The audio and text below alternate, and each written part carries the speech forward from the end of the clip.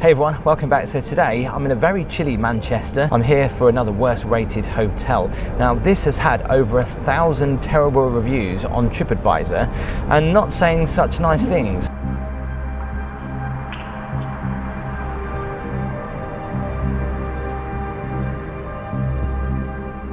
I'm here at Sachas to go and see if the reviews are as bad as they say they are. Let's go.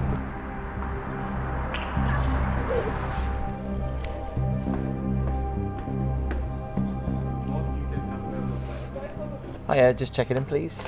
Just book a double without windows room staying for one night. Yeah. When you say it doesn't have windows, does that mean it's in the basement or something? No, in the center of the hotel. I got a free upgrade. A free upgrade? Yeah. Okay. So you got like one double bed and one single bed. Okay. Is that still without no windows? Why was I upgraded then? Because I don't have a double without windows. Alright, that's kind of you. Are the ones without windows not very nice? So how much is that? £55? This is a welcome letter for you. If you change your wife for breakfast time at below. Alright, brilliant. Room is on 3rd floor, double suite room for you. 358, thank you. Head to the lifts. It's like one of those wacky hall of mirrors. I look really fat in it, with really short, dumpy legs. Hiya. Hiya, Ground floor. I thought it was on the ground floor. Going up. The tiles around it. Doors. What's your room like? Horrific. Is it? It stinks. Really? Did you choose to stay or was it a company thing? Company thing, yeah. Yeah. Shove you in the cheapest hotel. Awful. Wish me luck with my room then. It's horrific. 358. I think that's been drawn in pen to help it out a little bit. Well, that's not a good sign when a guest has already said their rooms are horrific. I mean, you only have to look straight away. There's rather interesting smear marks. So it should be up here. Once again, these corridors are freaking me out. Really spooky. Here we go. 358. Let's pop it in. Oh, that opened very easy. Got some oil on that door. Anyone home? Well, that other guy said his room smelt. This smells alright. Let's go and check it out. Straight away, it's fairly dark. There's no other lights, so I guess they're just the lamps. We have light. The first thing I've noticed, and this sounds really weird, but it's really warm in this room. Like, yikes, that is like super hot. And I thought to myself, yes, it's a very cold day, but why is the room so hot? And then as I go to the window, you'll see why. By the way, I've got no more light up this end. I'll have to use my torch on my phone in a minute. But as I pull back the net curtains to check out the lovely view I've got of a side street in Manchester, I realised that there's a big gap here. This big plastic divider and the grim, even though it's dark, I don't know how well you can see it, but the grim looking windows. I mean, how old are these windows? Look. Yeah, they're these pivot ones, right, which don't shut properly, and it's like minus, I think it's -2 outside, and I can feel the icy draft really bad. So obviously the windows are pretty old, but like these in the winter are never going to be good. But this only kind of comes to there, and I've got to kind of just push it across, and I might be able to get it across, but if not, well, I'm just going to have to close that and close the curtains, which are again stained, but I guess it's on the inside. I don't know if the camera picks it up, but they are quite stained. They're stained on this side. Well, they are, look at that. Which is surprising because these curtains look fairly new, so I'm gonna have to close these curtains. Well, there's some horrendous reviews on these rooms, and I have been upgraded. He said to me that obviously they've got the availability, so he gave me a free upgrade. Now I know I get some comments from people saying they upgraded you because they know who you are. I don't think that's the case because the people next to me also got an upgrade. There's obviously a problem with parking here. I had to park up the road, but I don't know where I'm gonna have to leave my car overnight. I get a little welcome letter to talk about the breakfast, which is from 7:30 till 9:30. I just wish people would do breakfast a little bit later so you can lie in. The breakfast tomorrow would be £9.95. I might do that. We'll see how it goes. Oh, it looks like they've got air conditioning. Does this work?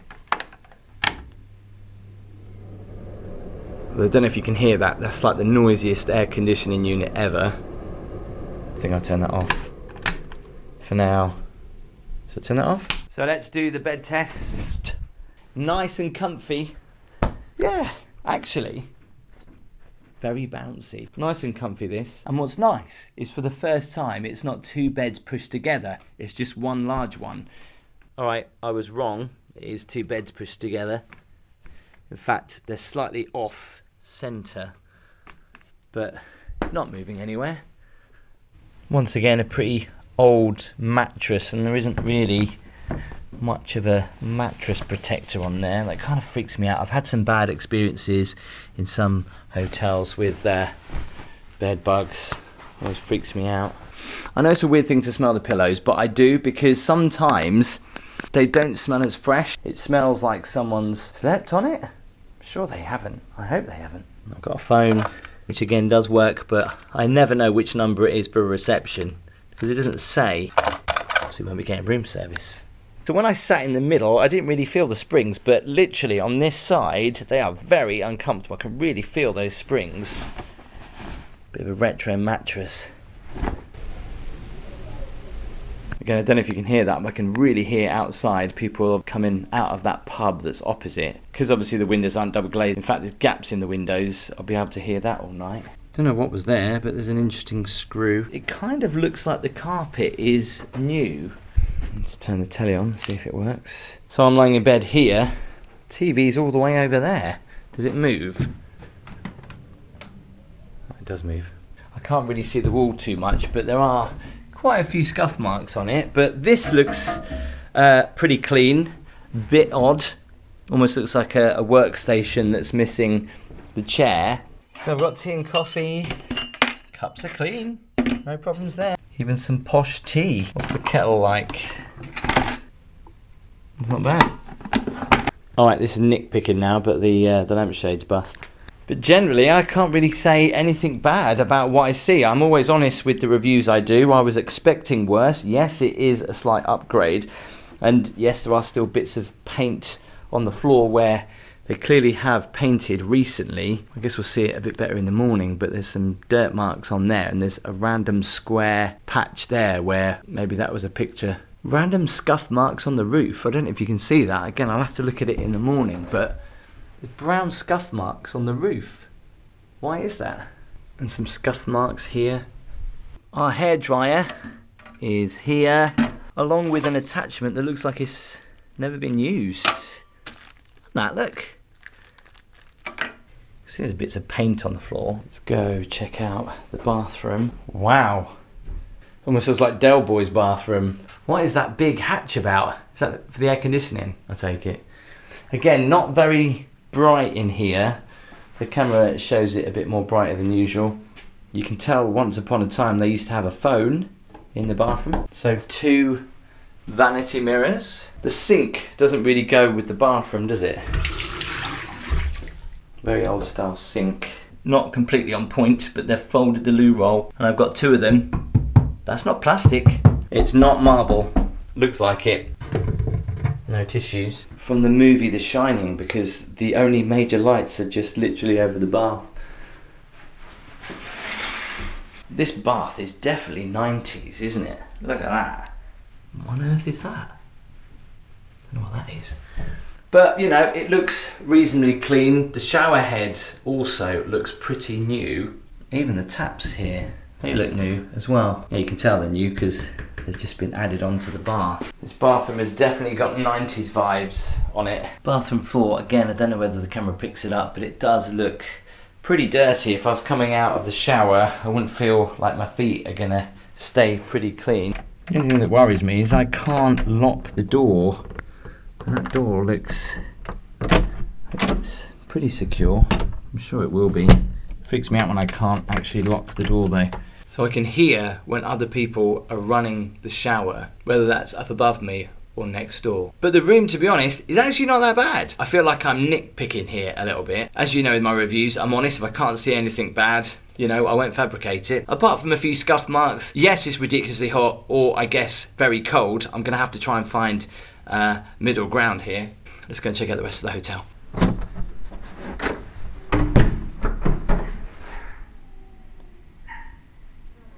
Can hear a dog.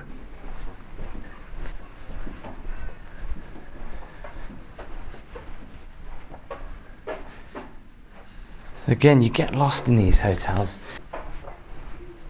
Why is someone drawn on there? This is like a maze. You get lost. It's the colour of the dark carpet and the greyness of the paintwork. Again, people always say it's like The Shining. It is. I feel like I'm going in a square though. In fact, it reminds me of that New York hotel in the movie Ghostbusters. Some steps down here.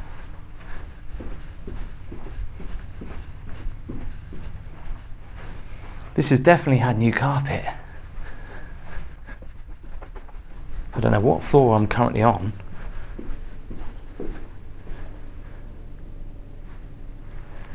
I take it these are the toilets for the suites. The Roosevelt suite. Is it open? No. Is the Jefferson suite open? No. At least they've locked the doors. More rooms through here. You can see some of the old carpet down here. Oh, this is where it doesn't smell as fresh. Corridors of just rooms and that's it. No paintings on the wall. You say it looks grand from the entrance, but as you walk around, obviously they've just done a paint job maybe. I'm completely and utterly lost now. Very nice chandelier, but doesn't look like it's been dusted. Ever. I don't know what it is with these hotels and people with dirty handprints. Again, why is there dirty handprints up there? So there is a swimming pool in here and it's down there. Again, look how dusty that is. It's like stepping back in time. It's one of those funky mirrors.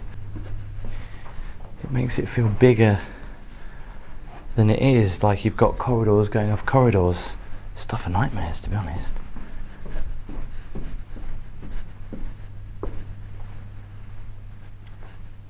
Wow. Okay, so this is eerie down here. It's really quiet. There's nobody around. And by the way, that is not my camera doing that. Those lights are actually flashing, which I assume is the swimming pool. Oh my god, that's like a horror movie. There's no water in that pool though. Well, it was open to come down here. No one stopped me. Okay, so obviously this isn't being used at the minute then. Guess this is like a second bar area. Don't dare go down here.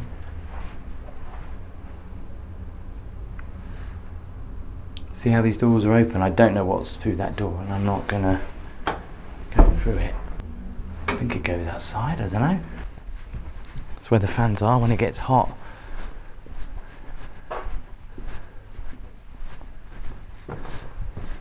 What's all this through here? Is this a door? It's a fire exit for a restaurant. Maybe we'll have a look at that in a minute. Interesting decor. Oh, look at the floor where that chair's been moved around. So this is the gym, which obviously I can't get in because it's closed, but again, okay, it's all flashing. This is freaking me out down here. Especially that. It's like a disco. What's through here? Can we go through here? Alright, so this is where the lifts come down, so anyone can go through there. Wow, look at these lifts. They are so old. Fire exit door.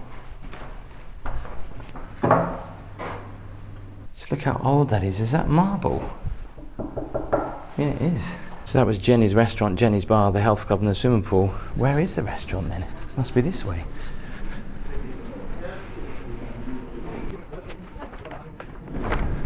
Oh wow, so that's the Washington suite. Looks pretty opulent. No one in there though.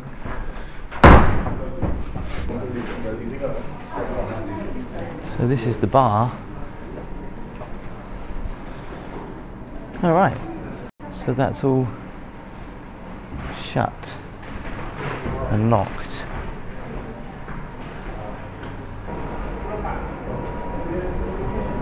But it's only just gone 8 o'clock, so I guess this is my meal for tonight. Some crisps that are £1.20 and a chocolate bar for £1.20, followed by a nice cold drink for £1.50. What's that? People put their chewing gum, obviously. Well, that is such a letdown. So there's no bar open, no restaurant, so pretty disappointing. I know there are a few people in here that are staying for work, but I did speak to a couple that are here on for like an early weekend away. They're not going to be able to enjoy anything. Seriously, I don't know whether this hotel is haunted or not. It certainly gives me the creeps walking around here. Well, good morning, Manchester. This window has been keeping me pretty cold all night long. You can just see in the morning light just how grim this window is. So the room was quite cold, put the heater on, and then it was too hot, so I did find it difficult to get a balance of the warm and the cold. So I did go for breakfast even though I was on the late side, and it was kind of only the dregs that were left, so I decided not to go for it in the end, but it looked kind of okay. You got the continental option and also a full English buffet at the same time. But for that price, I thought I'd give it a miss. So Sachas Hotel Manchester, once again, you get a nice little postcard. The hotel on the whole, from the outside, looks, let's be honest, pretty awful. It looks outdated, it looks dirty, and if I turned up at this hotel during the daylight, I certainly wouldn't be looking forward to staying in here. However, when you walk through the doors like some of these other hotels, the grandeur from yesteryear still stands with the chandeliers and the mahogany wood and the marble, and then you obviously look a little bit closer and realise that chandelier probably hasn't been cleaned for God knows how long. Now obviously I was upgraded. This was because of occupancy, because it was quite quiet, so they did give me a larger room, because apparently when it is quite quiet, if they can upgrade people from rooms without windows to rooms with kind of a view, they will do that. The bed was a little bit lumpy, to be honest. The temperature I found a bit difficult to control in the room. It was either too warm or too cold. The fact that the windows are not double glazed, I could hear a lot of noise outside for most of the night, and also this morning I could hear the bins being collected. But the carpet is clean. Yes, there's a few scuffs on the wall. The kettle was fine. The bathroom was fine, even though it was a little bit outdated. The hotel in parts looked a little bit dirty, but again, it's had a paint job, it's had new carpet, and even though the swimming pool area and the gym was obviously closed, it was still open for people to go and, well, have a look around, so that's exactly what I did. If you want to see another worst rated hotel in Manchester, click the video here. Do give the video a thumbs up, hit subscribe. I'll see you next time.